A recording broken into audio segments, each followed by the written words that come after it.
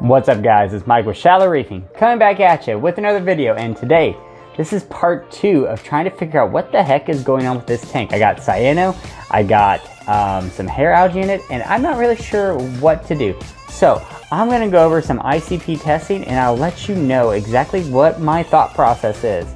Let's get started. You ready, Daniel? Yeah! And I got a new algae scraper. No more metal algae scrapers. Definitely not. We'll do a review on this later. Alright guys, so here are my ICP test results. As you can see when I'm scrolling down, I wanted to see my different types of metals. I thought there were going to be tons of different metals in my tank. So as you can look at this, all my unwanted heavy metals are within almost undetectable ranges. Aluminum is even low, and that's 0 to 60.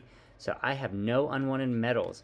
I totally thought I'd have like some copper, maybe some tungsten, I don't know, as far as most of these heavy metals, because I thought it was due to the blade from the tank. Now when I look at my macro elements, these are the ones I've been testing. The ICP analysis came back at 442, and my current testing that I did was 430. My magnesium, I tested at 1440, and it came back at 1420. So my hobby grade test gets more than 10% of my ICP results, which gives me tons of confidence in my testing. You know, everything is in an acceptable range. You need to kind of boost strontium, but that's about it. Lithium group, now I do have high lithium, and I've been trying to look to see what is actually going on with the lithium group. But I don't think it's too out there. I'm just going to do a water change and fix it. Molybdenum is a little bit low. Might want to get a little bit in the system. But overall, here's the iron group. I totally thought like chromium or iron or cobalt would be in there. Nothing. Barium, beryllium, silicon. A little high, but not too high. And a water change will take care of that. And same with the phosphorus and phosphate. Everything is showing that it is solid. So pretty much what I need to do is I'm looking at the tank, I'm breaking down my analysis. I'm pretty sure that it is not a chemistry problem, it is not a water problem, it is a biological problem. So I need to tackle this with biology, not chemistry. So as you can see, based off of everything on that Triton ICP testing, all my levels look good. Not really sure what the heck is going on with the tank. I thought it was a razor blade, I thought some contaminants got in here, but it's clearly not that. Right, Daniel? You said it. I don't know what it is. So, instead of being a chemical solution, I think it's more a biological solution. So, let's look at the tank. Ready? Yes, let's look at the tank. Say yes! Well, this looks absolutely rough. So, you can see how I have some cyano growing on the sand bed. Maybe some coming up here. But on the back glass, there's just a little bit of hair algae.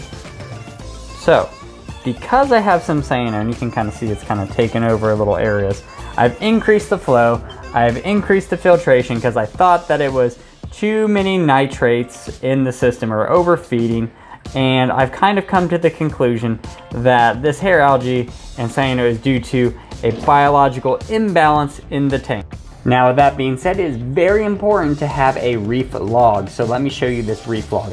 I keep pretty much everything in this binder right here, and I can tell exactly when things are going bad, and this is the most important thing.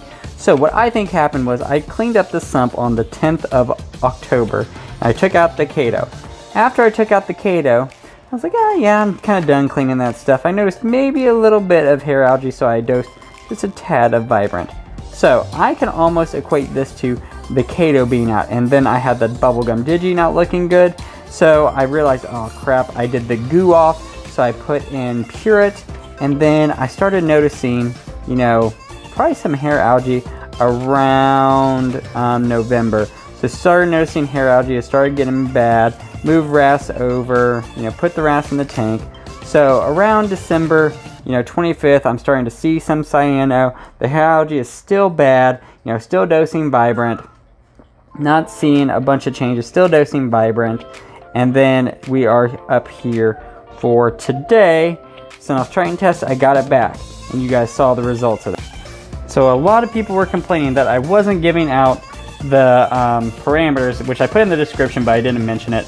I have 35.5 ppt for salinity, 8.6 or 8.3 alkalinity, 430 calcium, 1440 magnesium, 0 nitrate, and 0.06 phosphate. So really bad, low nutrients, but every other parameter is good. This is a biological problem. I decided to go with ChemiClean. So I'm gonna dose ChemiClean to this tank. This is Friday. I'm gonna do all the ChemiClean instructions, and I would recommend you look at it on the back right here if you wanna pause the video, but I won't go over how to use ChemiClean because you guys can read. Now, also keep in mind, use fresh carbon whenever you're doing this at the very end. So follow their directions, definitely use fresh carbon. Don't be dumb like me and not use fresh carbon. So I'm gonna dose ChemiClean to this tank, following the directions, and then on Sunday, I'm gonna do a huge water change, probably, you know, definitely more than 20 gallons. I'm probably gonna do 40 to 60 gallon water change. So I took out the carbon, adjusted the protein skimmer, started more bubbles in the tank with my aeration, and you know, no ozone, no UV in the tank, and I was able to take care of this little kid while I was doing all that stuff. So ChemiClean has been dosed, and I will kind of come in intermittently and you can see exactly how it's going. This is the tank 24 hours after dosing ChemiClean. You can see the sand is looking amazing. Now the water is really cloudy, but that's because it's eating up all those, I guess, organics or whatever. And I am getting some tissue loss on the Walt Disney and this coral right here. I think that is the worldwide coral's yellow tip. I think it's due to this power head being directly pushing right over top of them. So I've kind of adjusted the flow. But other than that, very minimal damage to the corals so far. So in the sump, everything is kind of, you know, going crazy. Those filter socks are 1 day old. So this entire thing smells. I've been putting the quilt batting from the top into this little container because they just come out completely red. So I'll put this on top and pitch it, but I'm kind of having to take those filter socks out now because they are just like red from all the cyano. It's right here, causing all sorts of trouble with me. I'm gonna take a little bit of before and after videos. 29 hours later, making sure that you guys can see everything in case it changes. 29 hours later, pretty nice. All right guys, you can tell the water's really cloudy, but you can look at the sand bed and realize, holy moly, all this, you know, cyano's gone. I only had 2 issues. Now, the worldwide coral's yellow tip, and then this Walt Disney, you can kind of see. I mean, it's really cloudy right now in the tank. I'm getting some, you know, STN, or actually I guess this would be RTN. I think what happened was this power head kind of just blew a little too hard on this. So after 29 hours, we're looking at all this, you know, cyano is essentially gone. I've already changed out the filter socks and it's nasty. So what is my plan? Do I want to run it for 36 hours or go the full 48?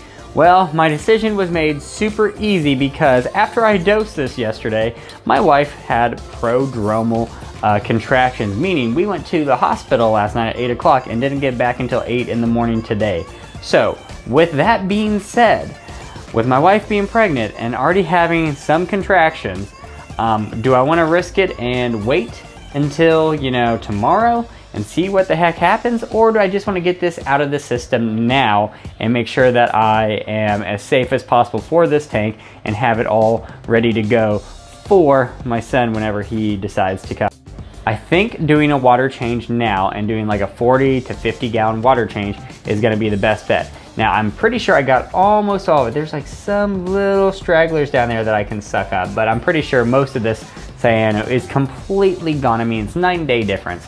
Now the good thing is, if I just do this water change now, if it comes back in a couple, you know, months or whatever have you, I can easily dose the ChemiClean and it will get rid of it almost instantly. I mean, 29 hours, and I mean, look at that. There's like hardly any of that left. Now I'm gonna suck it up.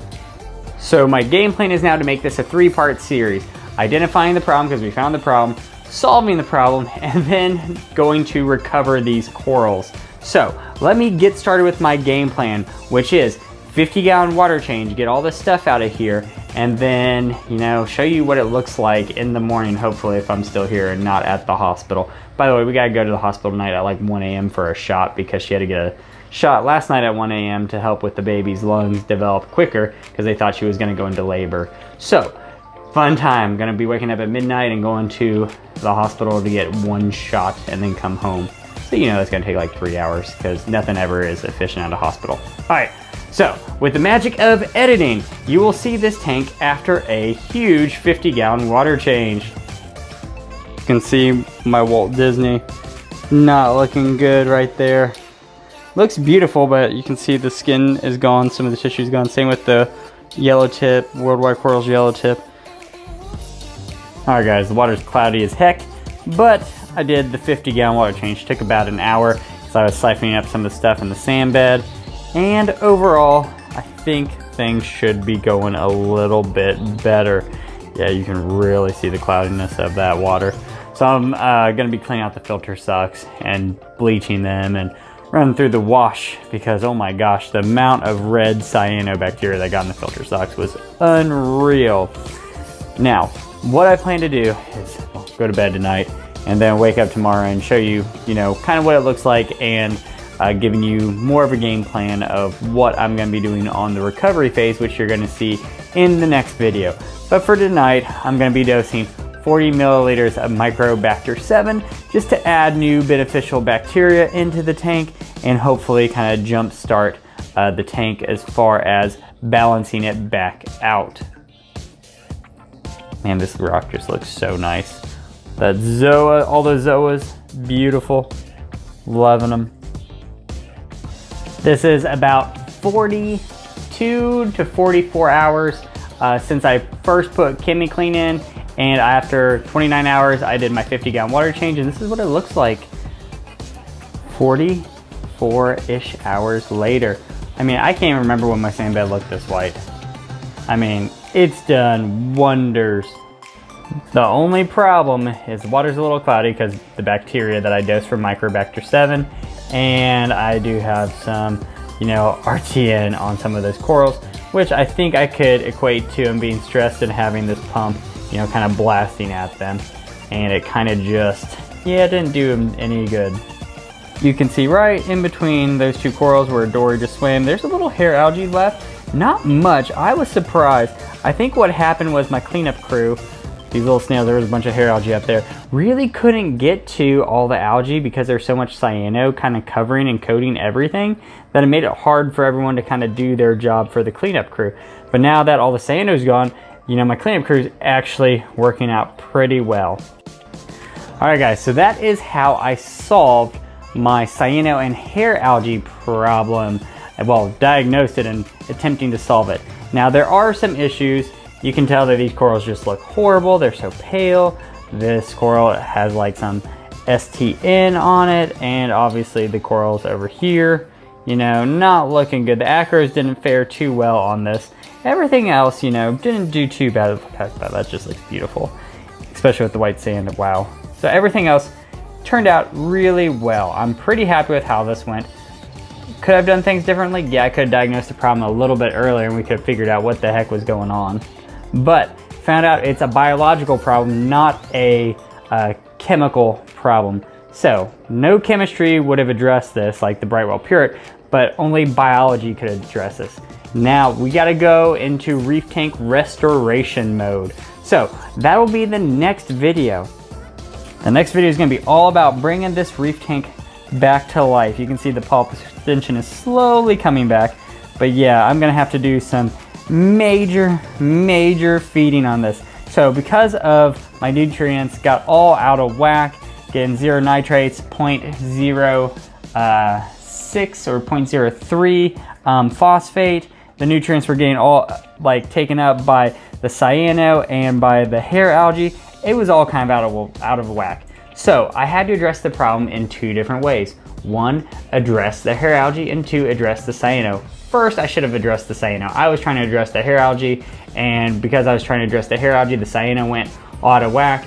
I should have addressed the cyano first and started dosing some bacterial supplements like Microbacter 7 after I did a chemi clean, something like that.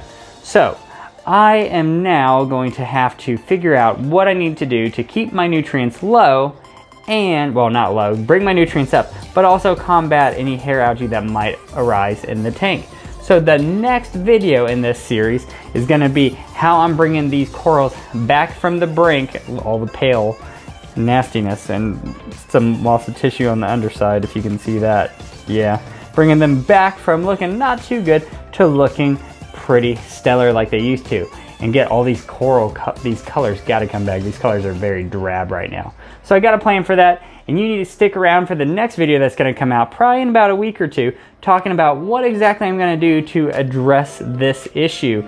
Long story short, it was a biological problem, needed to fix biology. I also needed to bring up some of those nutrients, but also battle hair algae. By addressing cyano, I was able to kind of knock back the hair algae and let all my cleanup crew members and my tangs do their job.